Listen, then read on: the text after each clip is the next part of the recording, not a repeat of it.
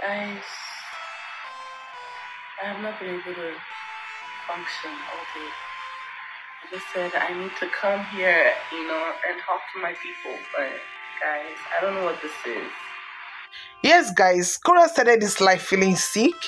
She said she didn't know what was happening to her, but some people are attributing it to what the ex has done, the steps he has taken, that is what is happening to her, affecting her, that nothing else. But one thing I want us to know and understand is this.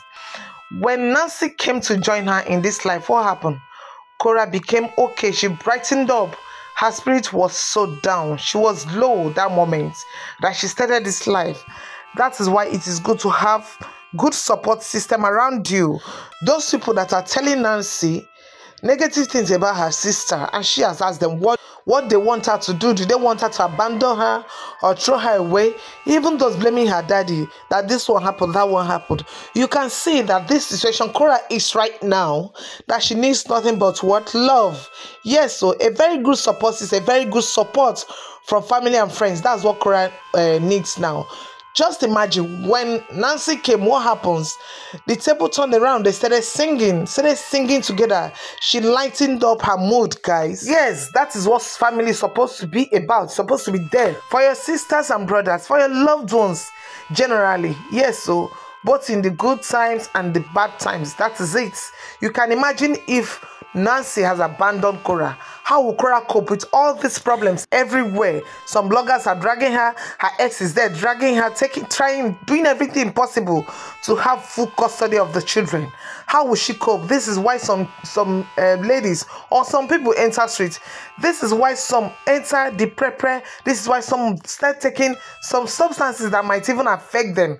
So guys, those of you or those people out there thinking that Korra or anybody that is in this condition does not need help, the person have to have a rethink, guys.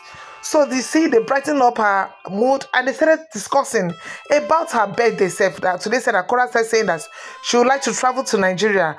Though her sister has told her that no, she's not coming to Nigeria because of what is in her hand, guys. Yes, so Korra has a lot in her hands. She has to finish what she has in her hands. She has to be emancipated before she goes to Nigeria, according to her sister. She has to buy the Chinese bug that she brought to their family.